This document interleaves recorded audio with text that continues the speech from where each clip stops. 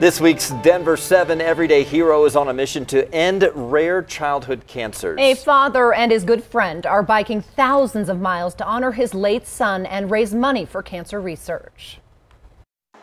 Okay. All right. Jamie?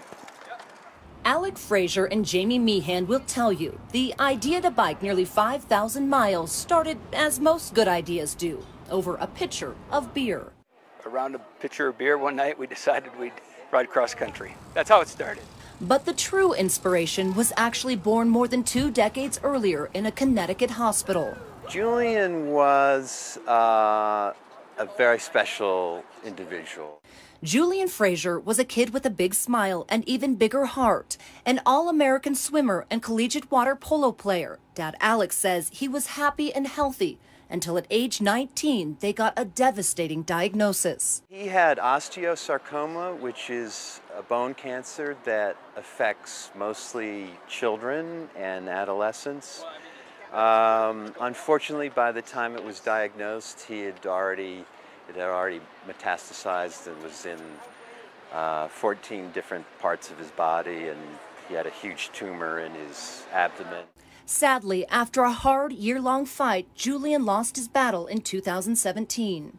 They gave him very little chance for survival, but I remember he took me aside at one point and said, "Dad, I don't care what they say, I'm going to beat this." And he just fought with every ounce of strength against his disease. It's that strength the pair draws from as they cycle from Connecticut to California in Julian's honor. Their goal, raise $500,000 for Cycle for Survival, which funds rare cancer research.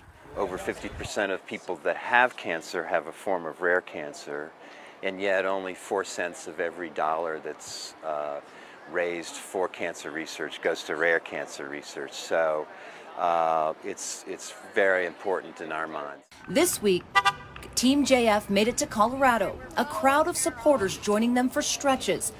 The 19-year-old never far from their thoughts. I think about the struggle that Julian went through and the fight that he had, and so there's a deep reservoir of commitment to make it through, and so it's in the tougher times when I'm riding that I think about him.